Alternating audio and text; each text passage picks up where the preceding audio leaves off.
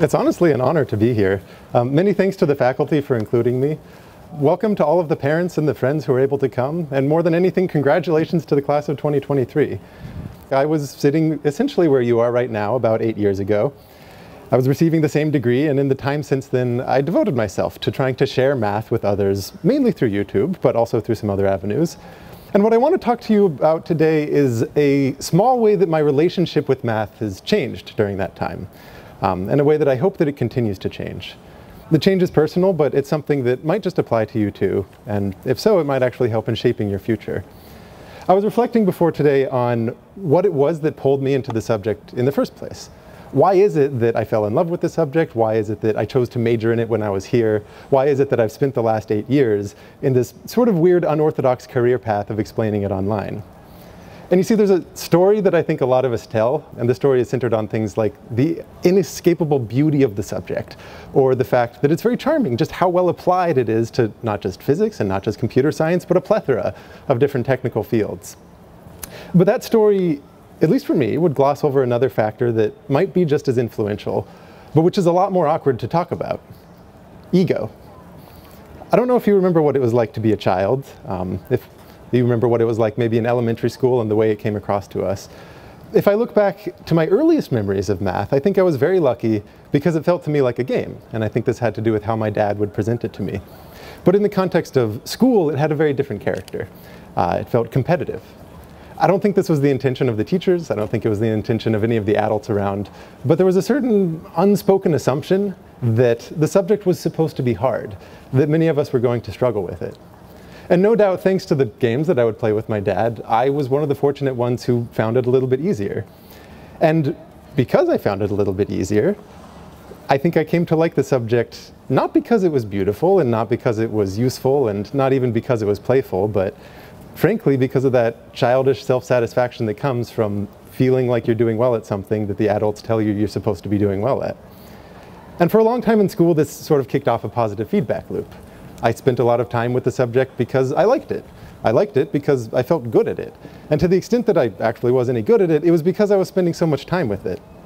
And I don't want to suggest that this is true for everyone who likes math. And I also don't want to suggest that this is the kind of loop that doesn't have struggles involved with it, because there absolutely are struggles any way that you learn math.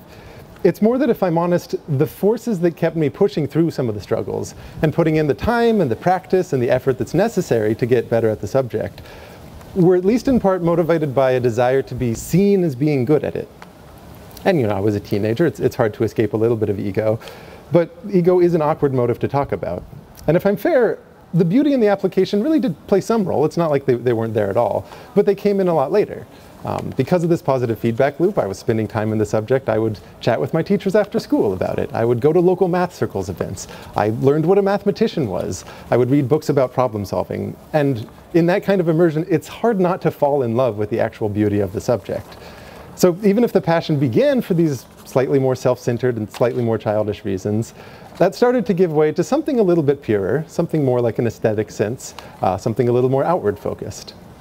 It's a little like a fossil, where the organic molecules slowly start to give way for a longer-term, sturdier mineral that'll be there to the end. For me, it became a little bit less about perceived success and a little bit more about the subject itself.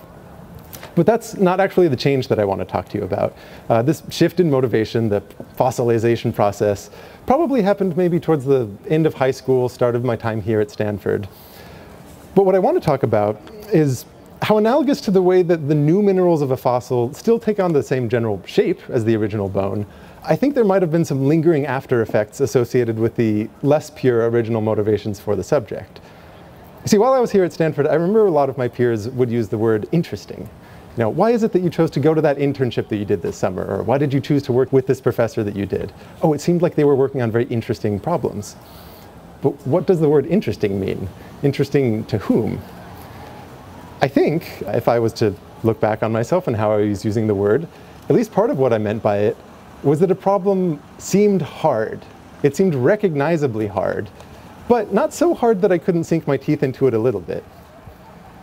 Utility had a strange backseat for me, and it really was about the challenge in and of itself. And I don't think this was just me. If we fast forward, by the time I was making YouTube videos, For a long time, one of the most popular videos on the channel was one that had the title, "The Hardest Problem on the Hardest Test," which admittedly is blatant clickbait. And it was about a problem from the Putnam, and between you and me, it wasn't really the hardest problem that the Putnam's ever shown, but it was positioned as number 6. But if we think about the fact that it was clickbait, why would that work? Why is it that something on the order of 10 million people outside the usual subscriber base were curious to click on a topic, not because it was beautiful or not because it promised anything useful, but merely because it promised that something was challenging?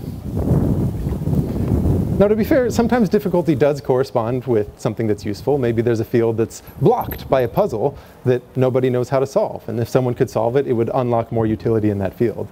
But the question is whether the reason for caring about the problem fundamentally was about that utility, or if it was about the fact that it's widely recognized to be challenging, and because of what that might imply for the person who does solve it and how they might be perceived.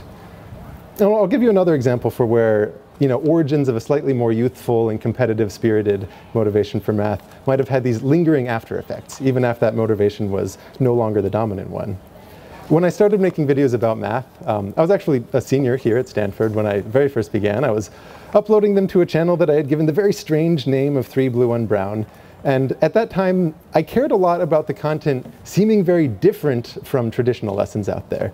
I cared a lot that it was showing something students wouldn't see in the usual linear track of school. And I think I cared a lot about being perceived as providing something that was original, something that was distinct. Now, if we contrast this, after I graduated, I spent time working at Khan Academy. And there, the goal was very explicitly to make content that met students where they are then. I made a couple hundred pieces of content, mostly centered around multivariable calculus. And I was choosing topics not based on originality or a desire to stand out. More than anything, I was choosing topics simply because they were on the list of what students had asked to know about, what they needed to know. And the feedback in both categories of these videos was positive, but with a different character, and one of them was a lot deeper. Those on early 3 Blue 1 Brown felt like people watching a shared sport, something that we all enjoyed watching together. But those on Khan Academy had a very different flavor. They were characterized more than anything by gratitude. I felt that I had actually helped people, and they found them genuinely useful. So later on 3 Blue 1 Brown, I started to prioritize lessons that met learners where they were. I did a series about linear algebra, I did a series about calculus. People asked if I could explain what is a Fourier transform, or how do neural networks work, and so I obliged. Now, the topics weren't original. There's lots and lots of other videos and pieces of content online that explained those. But these are by far the ones that have received the most gratitude in that time, and which have accounted for any success that I've found since then. There's always room for novelty in the specific approach after a topic is chosen. But the thing that took me an embarrassingly long time to really learn, the lesson that took a long time to genuinely sink in, is that when topics are chosen primarily because of how they'll help people, and concerns like novelty and originality and whether something is capital I interesting are all relevant only insofar as they help the goal of meeting a learner where they are, that's when the reach feels genuinely meaningful. And for what it's worth, I do think that shift in focus is probably what made the difference between videos being a hobby and videos being a career. Now, for every one of you who's sitting here right now, whatever it is that you choose to do moving forward with the math that you've learned here and the other skills that you've learned here, the future fulfillment that you derive from that work is going to have as much to do with how you evaluate what's worth working on as it does with the strengths that you're bringing to the table. The future mark that your work leaves on the world has as much to do with how you're evaluating what you're working on as it does anything else. And my advice to you right now, and you're at this very pivotal juncture in your life, is to be especially mindful of where that evaluation function comes from. If after today you're going into industry, you might ask yourself, how are you choosing where to work? How did you choose who to work with? How are you choosing what to build? If you are going into academia, ask yourself if it's for the right reasons and how you'll choose which problems to work on. How much of it depends on the way that you'll be perceived for solving the problems, and how much depends on the value that other people will find from it. Now, if you're going into teaching, or honestly, if you're going into teaching, you're probably wiser than the rest of us, so I don't have much to say. See, in the last 8 years, I felt a shift in my own evaluation function. Hardness in and of itself, that doesn't cut it. Originality for its own sake is hollow. And math still has an intrinsic beauty, but honestly, these days, that beauty is all the more potent if there's at least a whisper of something genuinely useful in sight. I can't tell you what the right evaluation function is for you. I can suggest that it probably will matter more when it depends less on yourself and it depends a little bit more on others and what you're doing for them. But what I am sure of is that time spent right now, today, seriously reassessing where the evaluation function comes from, stands to make your future richer. So congratulations once again. All of us here are anxiously awaiting what that future looks like for each and every one of you.